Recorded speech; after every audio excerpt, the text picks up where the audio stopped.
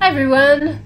Well, it's snowing outside, the days are getting shorter here in Colorado, and I thought it might be fun to do a project that would bring a little warmth and light into your life. Today, we're going to be going through how we make boardwalk candle holders. So the first thing I do is collect all the odds and ends that I'm going to use for my project and sort them by size and thickness.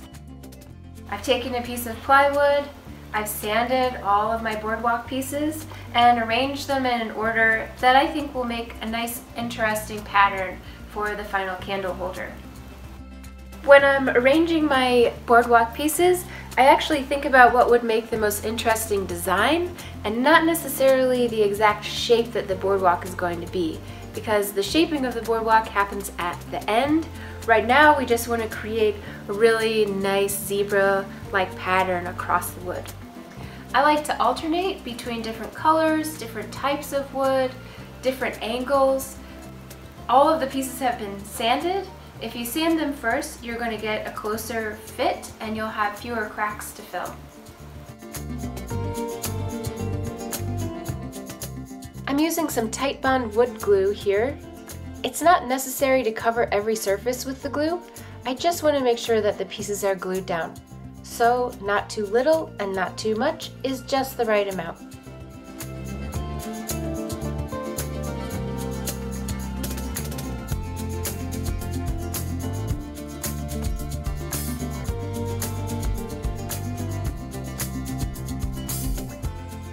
Now it's over to the planer to make them all the same height.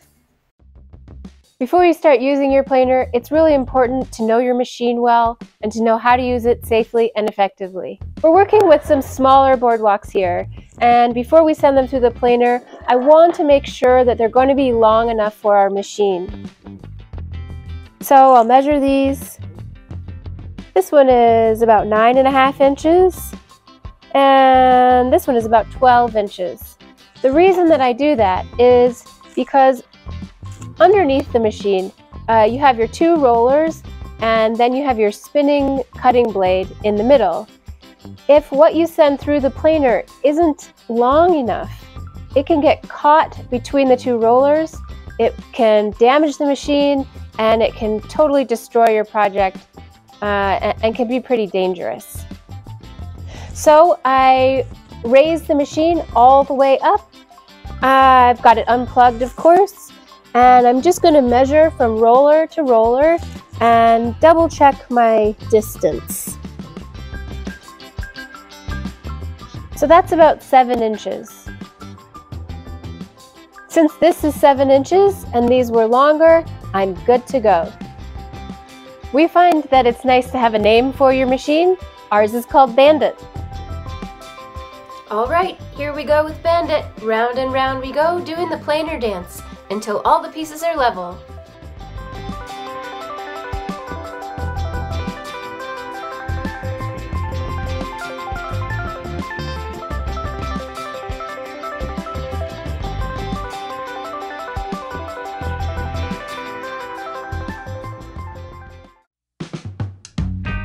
Here we have some other boardwalks that are in process. These ones have already gone through the planer so that they're all level, and they've also been filled with wood filler, so all the tiny gaps have been filled. You'll notice that these are a little bit different size and shape than the other ones that I was gluing down. These are both going to be larger boardwalks, or for the center of a large table, or across a mantelpiece. I think these will be really nice for either of those spaces. The next step will be to use a pencil to draw the shape that we would like, which we'll use to cut out on the bandsaw. Okay, now where did I put my pencil? Oh yeah, it's time to draw the outline. I start by carefully drawing a guideline on one side of the boardwalk. Using a compass, I'm able to keep the same width all the way down. I trace along the guideline and voila! I go back over my work to get rid of any funky edges and make sure everything's perfect. We move over to the bandsaw and I'm going to carefully cut along those lines.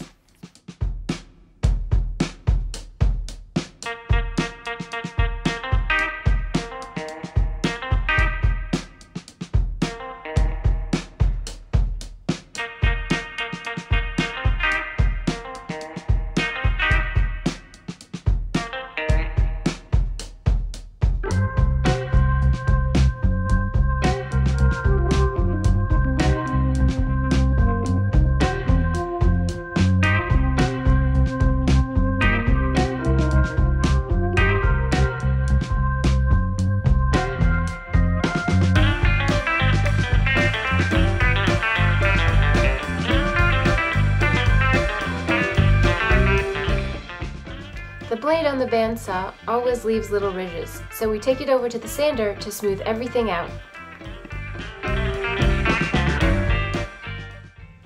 Now, let's drill the holes for the Tealights. In order to drill the hole in the exact place I want it, I lower the bit onto the piece with the drill press off. With the bit holding it in place, I clamp it down. Then I raise the bit back up and turn the drill press on. Everything's solid and in place and ready to go.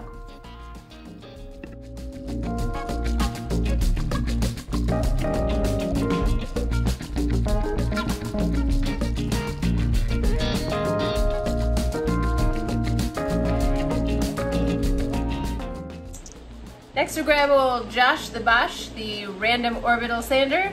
Don't forget your hearing protection. What's that? The sander is going to clean off the wood filler, get rid of any pencil lines, and give it a nice smooth finish. Don't lock your knees when you're sanding. Next thing you know, you wake up on the floor with half a face.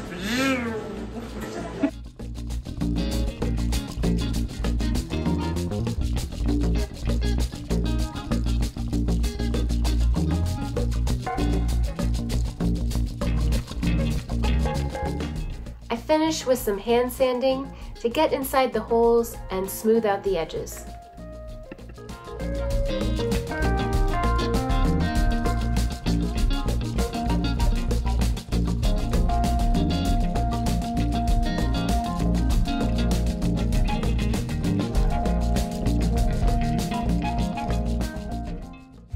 We're here at the staining station. We're going to apply a natural stain that'll really make the colors pop. And then we're going to put on a spray finish.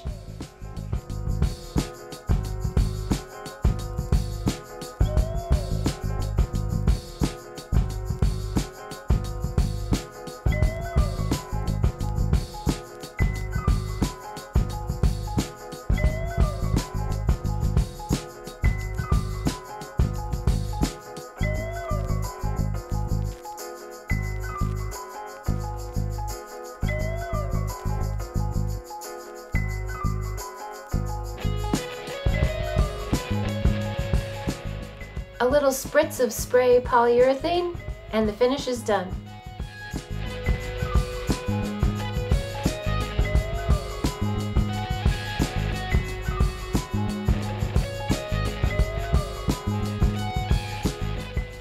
I love how they've turned out. The finish really brings out all the color. The last thing I want to do is put some rubber feet on the bottom. Using the rubber feet as a guide, I drill holes for the screws.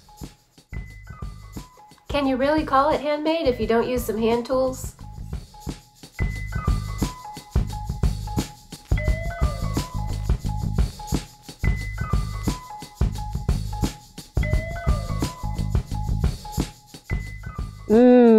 Golden yummy beeswax.